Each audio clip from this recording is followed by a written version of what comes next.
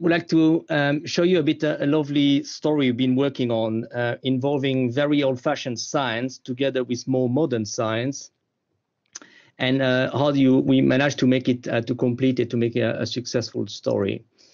So just as a brief introduction, my group works on understanding gene regulation in the context of the chromatin. So on the top of the slide here, you have this rosary representing all the nucleosome at the chromatin state, and genes are regulated by two types of regulatory elements: the proximal regulatory elements called promoters and the remote regulatory elements called enhancers. I define enhancers as a remote control, simply influencing the activity of downstream promoters. And I'll say the activity of promoters, I will tell you in a minute why this word is very important. So enhancers can be located very close to the gene they're regulated, sometimes just 1 to 5 kb, but sometimes very far away, up to 1 being a base, so they can jump different transcription units to find a specific target promoter. So over the past probably 20 years now, my input in the field was to show that enhancers are key for many aspects. So they are key for the recruitment of the POL2 transcription machinery at the target promoters. So enhancers are definitely required for the recruitment of the polymerase to the promoters. Usually you have many enhancers regulating one gene. So those enhancers communicate to each other through chromosomal loop structure. In some cases, promoters can be covered by repressive complexes to block transcription, and enhancers are also important for the removal of those repressive complexes. It's the case for the polycom group repressive complexes. And when I mentioned to influence the activity of a promoter, is not only increasing the rate of transcription, but also the probability of transcription. So these are based on single cell studies. So the model we're working on is the hematopoietic system, simply because it's a very well established model. We can isolate many cells at different stages of hematopoiesis, from hematopoietic stem cells to the fully differentiated cells. And of course, it's a liquid tissue, so it's easily accessible. You can even bleed some colleagues to find different aspects of cell differentiation, something you cannot do with brain tissue, for example. So what we're trying to understand is the role of key transcription factors and epigenetic regulators for this process. So the key question here is to understand the lineage specification and the terminal differentiation. So we've been working on different aspects of hematopoiesis. For example, my PhD student at the moment, Camilla, is working on an epigenetic regulators influencing this particular lineage here in monocytes. But today, I'm going to concentrate on the erythroid lineage and studying a specific transcription factor we've been working on. So erythropoiesis is a very attractive model simply because, it's the formation of red blood cells. So the cells simply get red because they get hemoglobinized. Hemoglobin is a tetramer of two types of proteins, alpha globin and beta globins. And the expression of this gene occurs very late during the process of differentiation in the erythroblast stage. And the expression goes up to the roof simply because the entire nucleus is focused on the production of globins to make those enucleated red blood cells. So you can find different, probably several millions of alpha and beta globin proteins in each erythroblast. So to produce hemoglobin, you need a lot of different transcription factors. So there's two sets of transcription factors. The first set is transcription factors that are tissue specific. You can see that these transcription factors are expressed at different stages of differentiation. And a key example is the GATA2, GATA1 switch. So very early, GATA2 is a master regulator opening chromatin at that stage. And when GATA2 has open chromatin of target genes and enhancers, GATA2 will regulate the expression of GATA1. And in return, GATA1 will repress GATA2. So there's a switch between GATA2 to GATA1. And much later during erythropoiesis, a key transcription factors called KLF1 or eKLF or erythroid-specific KLF will make the final decision between megakaryocytes and erythroblast and will push the cells to the erythroid lineage. So the second set of transcription factors are ubiquitously expressed transcription factors, but these are very important for making a good connection between the tissue-specific transcription factors and the general Pol2 machinery. Many of these are zinc finger proteins from the KLF group or SPX-KLF group, including ZBP89, but also other proteins like NFY binding catbox, and I'll go back to that in a few seconds. So the key things we've been analyzing in the past, and that's back to my postdoc back in the day, is to find when and where these transcription factors bind during the process of cell differentiation. So again, the beauty of this model is that we can either isolate primary cells, or we have different cell lines representing different stages of differentiation, and you can really study the dynamic of changes in one locus at the time. Of course, these days we do that by chip sequencing, but back in the day we did that by chip qPCR on just one locus, and I will summarize what we found. So looking at transcription factor dynamics, so again, this is the different progress of the transition between stem cells to erythroid cells.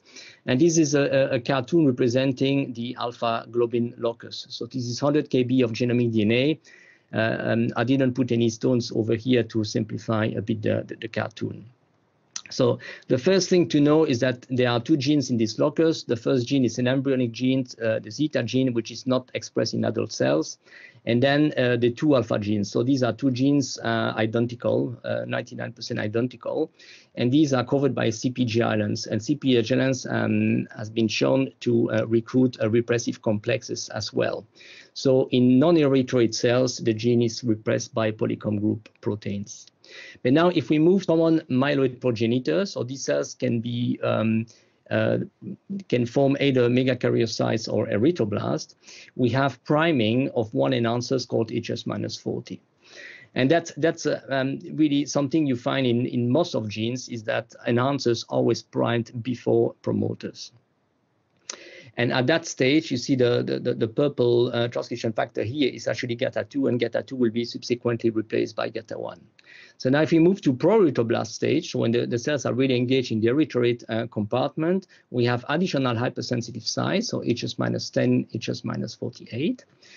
The numbers here represent the distance they have compared to these first genes here, but it's about 70 kb between these enhancers and the target genes.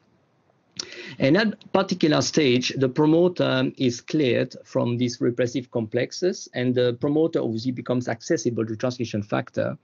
And the first transcription factor that comes in is NFY. NFY has a nucleosome type of structure and could be simply replacing the nucleosome there to make a nucleosome-free region.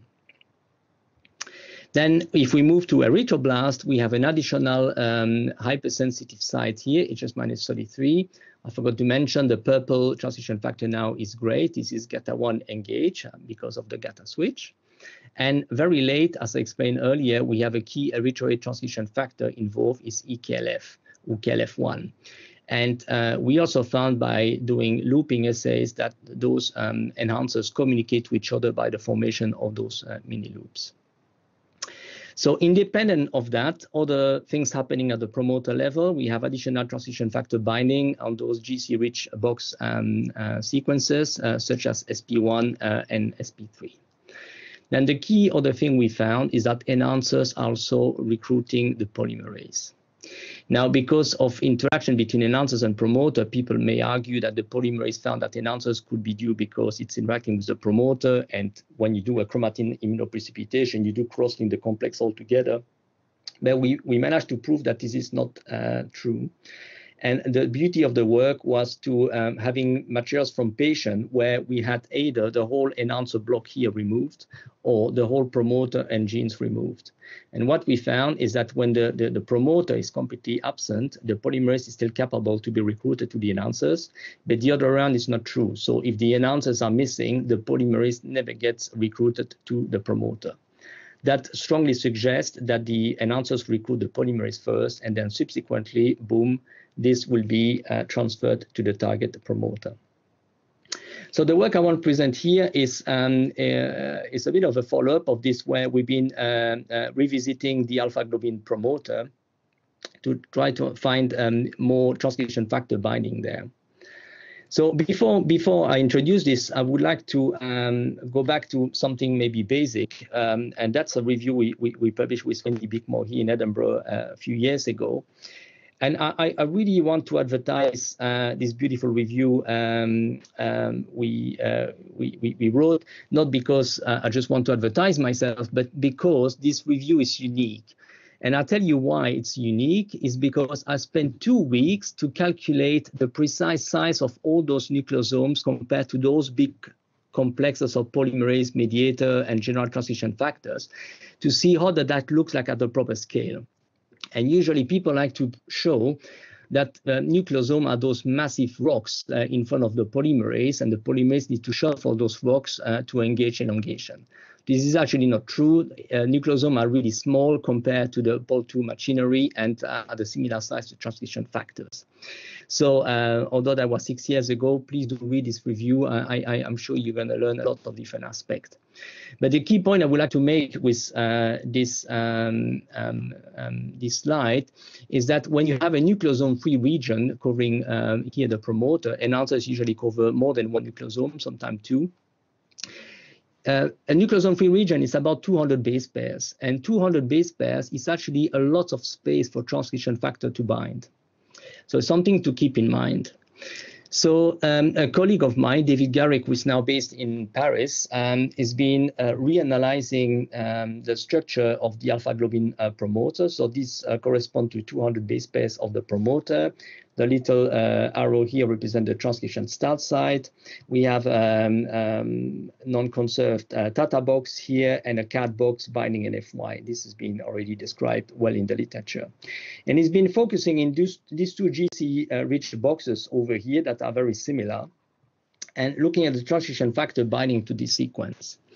So back in the day, I'm talking about more than 20 years ago, and my entire PhD was based on the same type of essay, was to do gel shift experiment.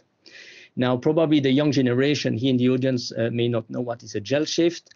And I would be in the auditorium, I will ask people to raise their hand to see who doesn't know what is a gel shift. But now, thinking with this collaborate setting, you can actually raise your hands because you can ask questions as well. So to see who is not shy to click the button, raise your hands, and tell me if you don't know what is a gel shift. I'm on a full screen, so I'm not. I cannot really see if people will raise their hands. But Stephen, you may tell me if there's at least five. I can hear some noise. That's good. Okay, so I will explain this. The principle, it's very easy. It's an in vitro assay where you generate a lot of nuclear extract of the cells you want to analyze. And then you take this small piece of DNA, maybe, I don't know, 20 base pairs, and you label this radioactively. So you mix this piece of double-strand DNA with nuclear extract, and if the protein binds to your DNA, you will have a complex.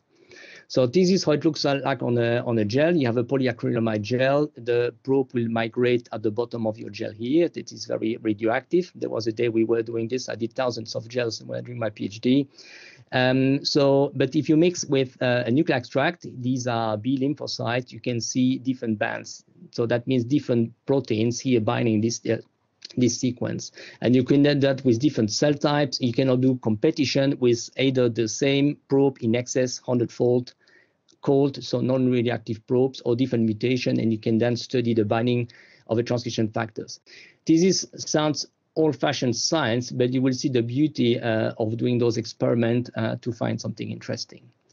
So this is with the probe 1112. You can see here the two sequences are very, very similar. And we found 3 different complexes in B cells and 4 complexes in K562, which is kind of an erythroid immortalized cell line.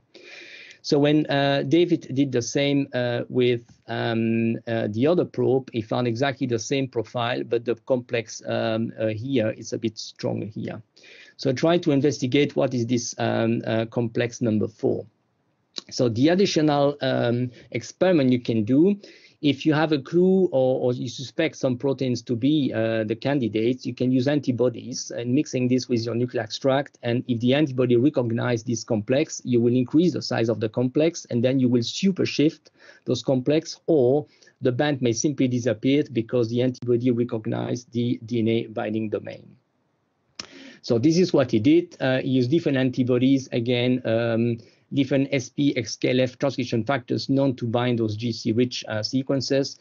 He did SP1, and you can clearly see we have an additional spot here of SP1 on the top here.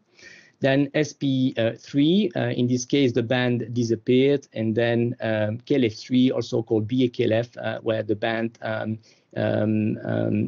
disappeared.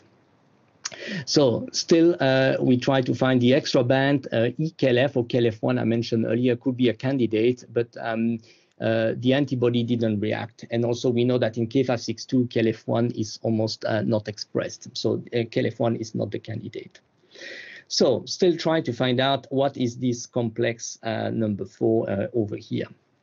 So then they've decided to produce industrial level of nuclear extract and simply doing a chromatography, purification chromatography. And that was done in collaboration with Matthias Mann at the Max Planck Institute, who did mass spec to identify the candidate protein. We found 50 proteins, and the one that came on the top of the list was MAS. So what is MAS? MAS means MYC-associated zinc finger protein. It is an ubiquitously transcribed protein. It binds DNA through a GC-rich sequence, so G3 motifs, and also G4 quadruplex structure. It is regulated by phosphorylation. You can see there's 5 phosphorylation sites on the top here. Most of the time, phosphorylation increases the binding activity of MAS. And fairly recent papers show that knockouts of MAS is lethal, so the embryo dies around birth. So this is the gene protein structure, just to show that MAS is a fairly short gene, has 5 different exons. Compared to the other SP XKLF transcription factor, it has 6 zinc finger instead of 3. So MAS has probably a better specificity of DNA binding compared to the other transcription factors. And something to keep in mind, and I'm sure the bioinformatician will be pleased to see that, there are a lot of different MAS variants, and that's super important when you think about targeting a gene. You have to make sure you target an exon that is common between all the different variants, which makes the story a bit more complicated, but not too much for this part of the work. So then we had to validate if MAS was indeed the right candidate. So we did 5 different ways to validate this. The first way to validate it was to knock down MAS, to remove MAS from the nuclear extract. So at the time we did siRNA to deplete most of MAS in K562 cells, and you can see that indeed the complex D has disappeared. Then the second validation was to do the opposite experiment. It's using a cell line that where MAS is not expressed at very high level, and then we did overexpress MAS in those COS cells. You can see a big spot over here, and again the complex is now back here. So this is obviously still in vitro, and then the key experiment to do in vivo was to look if MAS is definitely binding the chromatinized template using CHIP qPCR. So on the top of the slide, you can see the entire alpha globin locus. This is 100 kb of genomic DNA. The announcers are located in the intron of this neighbor gene, which is a housekeeping gene. And you have the 2 alpha genes here. And over here, these are all the different TACMAN probes we've been designing across the entire locus. And these are the data, the enrichment of MAS bound here. You can see that the highest peak is the promoter of the alpha globin over here. But we also find a bit of enrichment of MAS at those key regulatory elements of alpha globin. So far, so good. Everything looks really beautiful. So then we did more functional assays, and the first one to look if MAS downregulation would affect alpha globin expression. So we've been using, again, K562 cells that express mostly alpha globin and not the embryonic globins. And here we've been using 2 shRNA covering this particular exon that is common with all the different MAS variants. And the work was beautifully done by the lab of Jan Frins in Bristol. right in the middle of the pandemic. So I can tell you these all aspects being extremely stressful for us. And you can see that, you know, strong downregulation of mass is affecting the expression of alpha globin in these cells. The downregulation is obviously modest because, keep in mind, mass is not the main regulator of alpha globin. Obviously, there are many regulators. So removing one transcription factor only moderately reduced the expression. So this is in a cell line. And of course, the other functional assay would be to look in primary cells. So this is a bit more sophisticated experiment because you need to proceed with a differentiation assay and to target the cells at early stage using a lentivirus. So we've been infecting progenitors here called birth-forming unit erythroid and keeping the cells for 15 days in culture. So the differentiation markers we're using here is CD71, which is the transferrin receptor expressed at the intermediate stage over here, and then the glycophorin A, which is expressed at a much later stage. So in a normal situation, cells will start accumulating these markers, and then the fully differentiated one, the GPA, which is what you can see here on the flow cytometry. These are the untransduced cells of the scramble vectors. You can see the cells reach the fully differentiated stage, but with the 2 shRNA, you can see a drop of final differentiated cells with an accumulation of progenitors. So on the middle panel, this is just the quantification of the flow cytometry. You can see an increase of the progenitor pool and a decrease of the fully differentiated pool. And of course, the beauty of working with red blood cells is that you can simply appreciate easy physical phenotype is that the cells themselves look anemic and the red pellets become pale. So the cells simply don't differentiate. So because the cells don't differentiate, so they're still blocked in this kind of stage, obviously anything which is downstream will be affected. And that was confirmed by qPCR looking at the RNA level of both alpha and beta globins. You can see a drop of the two genes over here, but also at the protein levels. So this is all very good. And then, of course, many transcription factors involved in erythropoiesis have been found to be involved in disease affecting alpha or beta globin expression. So these are the key features of thalassemia. So thankfully, because of the beautiful work of one of our scientists here in Roslin, Albert Teneza, generated this gene atlas database. And Dasha, my postdoc, has been looking at gene atlas, and we found actually 3 different variants of mass associated with erythroid traits, which really emphasize further the involvement of mass in erythropoiesis. So thanks again to Albert for this beautiful resource. So then, of course, we had data with chip qPCR. So we've been sending this material for sequencing. We could look at the entire genome. So again, we reconfirm our previous data showing by chip sequencing that strongest peak are found on the alpha globin promoters, but also a peak at the alpha globin regulatory element, HS-40, called multi-conserved species regulatory 2 elements over here, and almost nothing at the beta globin locus, although we have those very tiny peaks who did pass the peak calling, but we suspect this could be a protein-protein interaction rather than direct binding of the DNA. So now go beyond globins. Now we have obviously the entire genome to look at. This is what we found.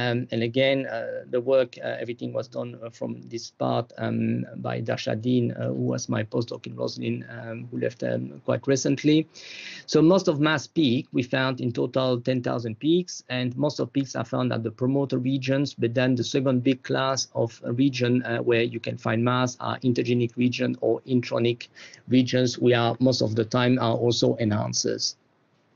So these are the 2 main regions where we found mass peaks. And then by collecting all those peaks, you can do a motif analysis and using MEME. And what we found is a mass bind mostly a G3, G4 motif, and not G3, the G3 as it was previously explained in the literature. So this is the motif we found. So G3, G4. Unfortunately, we don't have the 5G for you guys, but that's what we found in most of peaks. And then we've been looking at mass signal compared to other key genomic features. We've been looking at open chromatin region by ATAC-seq. You can see a correlation between mass signal and open region of the chromatin, a correlation with trimethyl K4 marking promoters, and also acetylation of lysine 27, which marks both enhancers and active promoters. Correlation with the polymerase, and inverse correlation with the repressive mark, which is the mark deposited by the polycomb group protein I mentioned a bit earlier. And something not included in the paper is a correlation with CTCF. There are 2 papers that should be online very soon, showing that MAS also interact with CTCF in a subpopulation of peaks as well. So MAS could also have a role in the global chromatin architecture. So then Dasha looked at some ENCODE data, and ENCODE thankfully did some chip sequencing with MAS in other cell types. And you have here, these are hepatocytes, lung cells, B cells, and breast cancer cells. And I forgot which one is the last one here. And she has defined 2 types of peaks, those called the common peaks. Common peaks are peaks that are in common at least between 2 different cell types. And then the erythroid-specific peaks that only specific in erythroid lineage, and these are the one here at the bottom. So that's 17% of the peaks. And we found that all those peaks are located in key erythroid genes, perfectly fitting our previous data showing that MAS is important for erythropoiesis. So to push this a little bit further, she's been looking at the proportion of peaks found in promoters versus enhancers. And something interesting she found is that in the common peaks, apparently most of MAS peaks are found at promoter region and much less to enhancers. But in the erythroid specific pool, it's the opposite situation where most of peaks are found in the regulatory elements. So it appears that MAS is very important at enhancers regulatory region in erythroid lineage, emphasizing more its role as a regulatory protein rather than just housekeeping transcription factor binding just to promoters. So this is a correlation we found with different genomic features at the non-TSS set. So they are obviously stronger MAS enrichment. The peaks are stronger in the erythroid set. We have a stronger correlation with open chromatin region again, and a strong correlation with monomethyl K4, which is specific of enhancers. We don't find these at promoters. And indeed, the mark of promoters, there's a reverse correlation with MAS binding. So that strongly suggests that MAS is important for enhancers activities in red blood cells.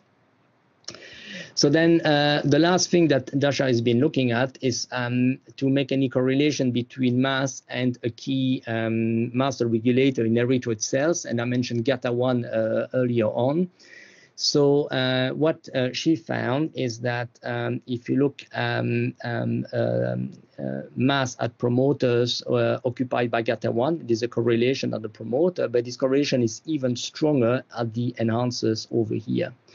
And the reverse situation is also true. If you look at GATA in the MAS pool, we saw a correlation at the promoters, but the correlation was even stronger at the enhancers pool as well. So up to 86%. So the work was actually accepted recently and still not online at the moment, but is being accepted in Blood Advance. So in conclusion, we use an unbiased approach leading to the identification of MAS as a transcription factor controlling the erythroid program, originally by looking at MAS binding to the alpha globin promoter in vitro and in vivo, and we found that it's definitely required for erythropoiesis. Clinical significance, we found MAS variant associated with erythroid clinical traits. That's because of the Gene Atlas database we've been looking at. And by chip sequencing, we found that actually many erythroid genes are regulated by MAS, and we found an association with GATA1 binding at those enhancers. So now how MAS regulate erythropoiesis, and that's where the model gets a bit complicated, because we found that actually MAS regulates, as I say earlier, erythroid genes. So GATA1 gene itself and KLF1 genes are occupied by MAS, and this is an example of the chip sequencing we found. This is the KLF1 promoter. And what is also complicated is all those KLF protein regulate the expression of each other. So to understand why different protein can compete for the same binding sequence based on the gel shift we found earlier, understanding what's the hierarchy and at what time these protein compete with each other is something we need to find out in the future. With this, I will stop and thanks all the people involved in the work. So Dasha Dean, my postdoc, who's been completing this beautiful paper, and Dasha is now a senior bioinformatician at the University of Newcastle.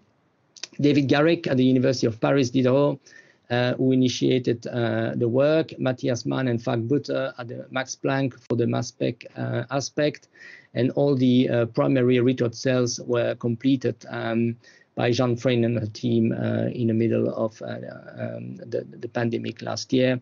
And obviously my former lab, where David Garrick initiated the work, and Michelle Holland, who gave a talk a few months ago over here, who was also involved in this. And there's this beautiful Rosalind in May last year, right in the middle of the lockdown, so when it was completely empty. And I keep advertising to people, says the bad weather in Scotland is not what you think. And this is an average picture you can find every day when you come over. So thank you very much for your attention, and I'm happy to any question, obviously. Thank you.